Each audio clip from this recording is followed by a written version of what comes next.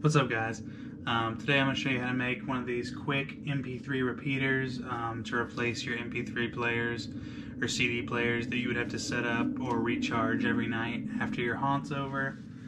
These are pretty easy, pretty cheap. I know you can buy them pre-made from like companies that make prop controllers and stuff, but they can run you from anywhere from $100 to $300–400. So this, I think, everything cost me maybe, for one controller, maybe 20 bucks. So let's go over the stuff that you'll need. Flash drives. These are cheap. They're from Best Buy. I was already getting something at Best Buy. I knew that I needed these. You could also use micro SD cards if you wanted to make it more compact, but the cheaper option is the flash drives, and I'm cheap, so this pack right here was like 15 bucks, so $3 per flash drive is not bad. You could probably get them cheaper on Amazon though if you really wanted to. Here's the actual like control board that will be running your audio. So pretty much how it works is your positive and negative go there. You can put a speaker out right here, but I don't think it's very powerful. But there's an aux out right here, so you just plug your auxiliary cord in there to whatever speakers you're running. This is for a micro SD, like I was telling you, and then this is for a flash drive. And then these buttons can do different things, like go to the next track, put it in a different mode, volume, stuff like that. But I haven't really messed around with it too much, but the one that I've already made, whenever it just turns on, you don't press anything, it seems like it's already on full volume, and it already is just going to repeat whatever track, which is what you want, because you want to be able to just turn your stuff on, whenever you turn on an area of your haunt, for the audio to just come on and just start playing without you having to go in and manually set things up. So, little Tupperware box, if you're trying to keep this weatherproof.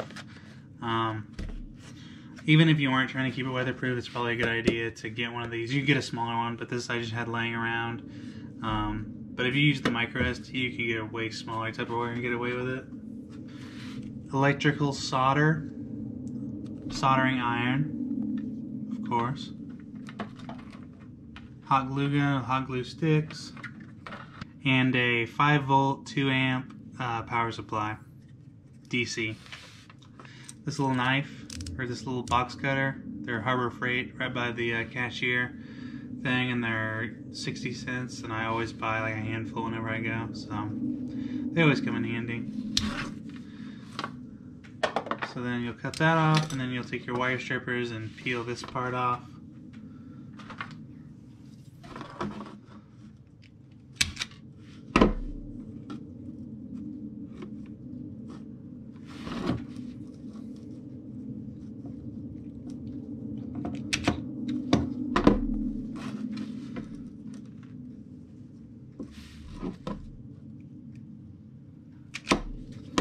Now you have your positive and negative wire exposed, and you'll just want to twist them together.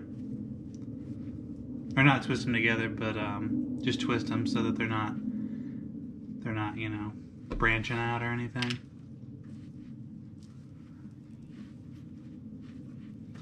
But just drill like a quick hole in the side, kind of low on the box. So that actually messed up the box a little bit, I was just not being delicate with it. So what we'll do is, this hole will be fine. We'll just patch up these cracks and stuff with a little hot glue. So anyway, we'll take this off, undo this packing on this power supply.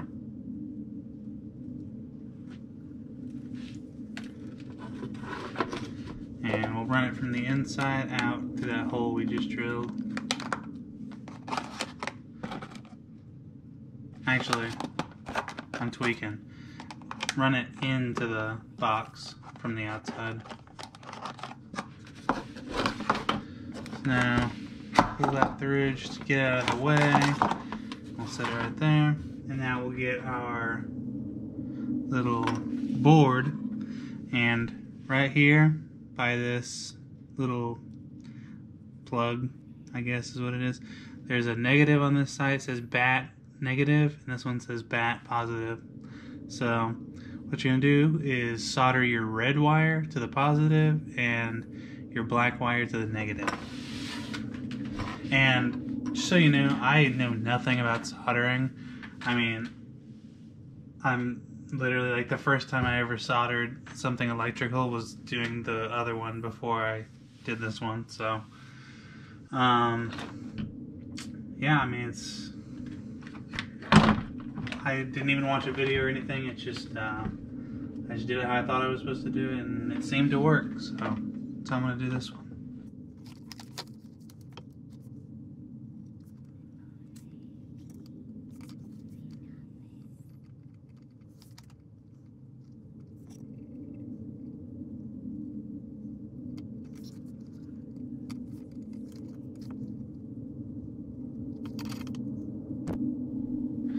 Alright, so now that you have it soldered, shittily soldered for me, plug it in and test it. Red light should come on right there.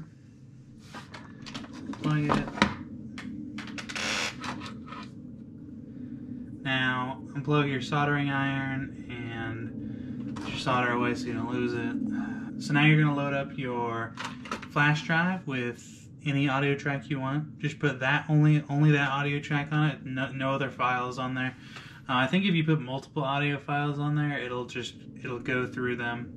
Like it'll just cycle through them in the order you put them on the flash drive. So now that you have your flash drive loaded up with your audio that you want, move this stuff off to the side. You'll just put it in to the flash drive port.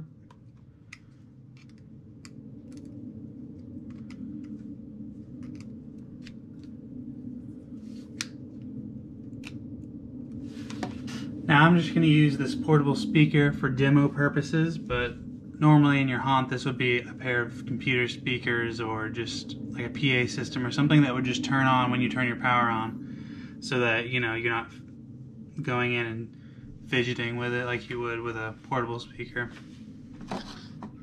So we'll plug the aux cord into the input on the control board, and then we'll plug it in and it should just play our audio.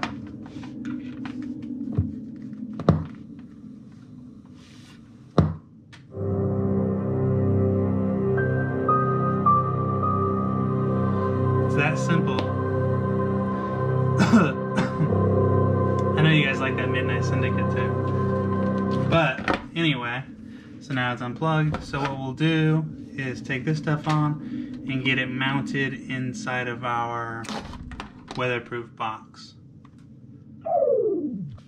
Put it in there and glue it in a way that you can access either your flash drive or your micro SD super easy, because if you obviously you put it way over on this side, it'll be a bitch trying to get it out. So now we're just going to put a fat dollop of hot glue on the bottom of this and glue it down. Actually, what I'm going to do is I'm going to put glue on this, like on the inside of the Tupperware, and then I'm going to put the controller on top of it.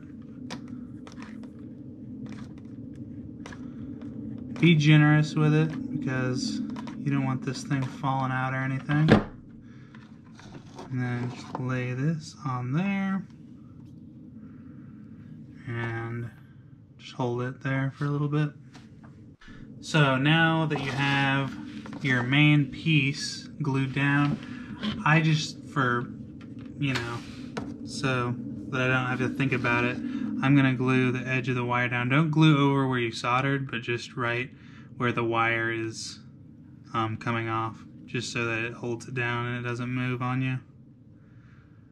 That way, if this gets kicked or something, it's not going to go and mess up your solders or anything like that. You want to drill a hole on this closest top end where your aux cord is going to go into. and line it up with the aux input on the controller.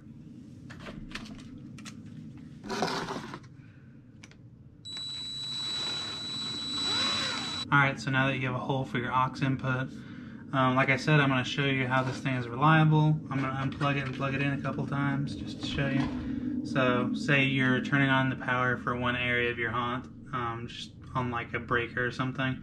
So when you turn on your power, and if you have like a surge protector that has your speakers, this, and lights or whatever are in your set, whenever the power gets turned on, then all of your audio will just come on because your speakers and your controller will turn on.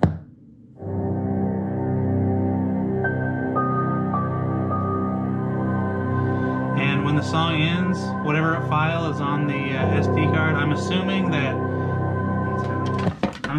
that whatever, if you have more than one audio file on the SD card, it'll just go to the next file, like in line, and it'll just repeat in that order. You might be able to make it shuffle the tracks, but I'm not sure. I haven't messed around with it that much yet. But all I'm ever going to do is put one track on it at a time. So maybe I'll do one for the Q line that has a bunch of different tracks on it. But if I do that, I'll let you know how that works out. But anyway, plug it in one more time just to show you. As soon as it gets power, it starts playing.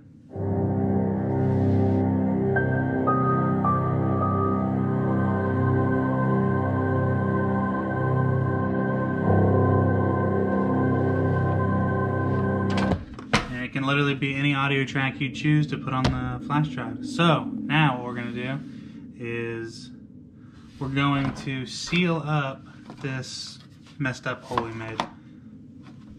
So we can unplug our aux, so we don't need it anymore. Put that off to the side, and there's where your aux cord will go in. So now we're just going to seal this up with hot glue so that water and stuff can't get in.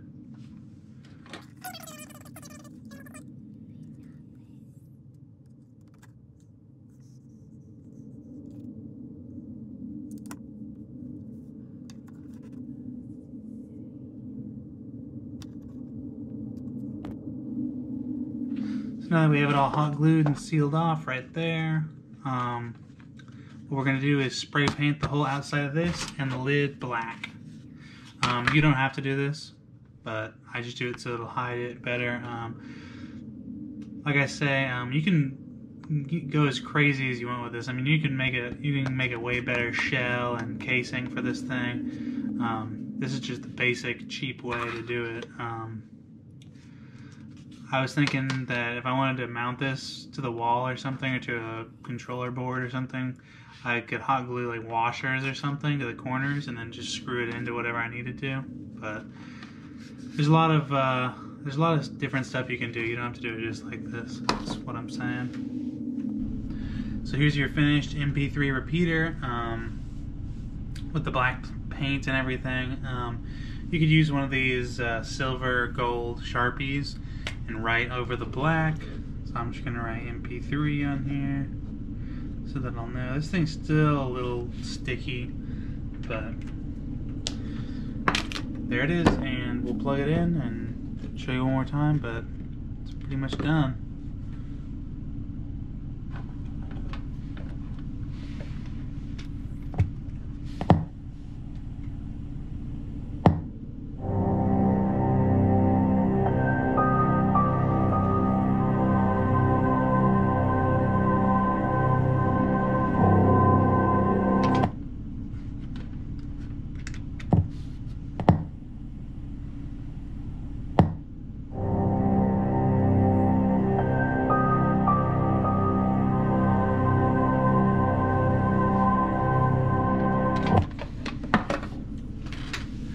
So anyway, guys, I hope you liked this. I thought I'd share because I'm making a bunch of these for next year.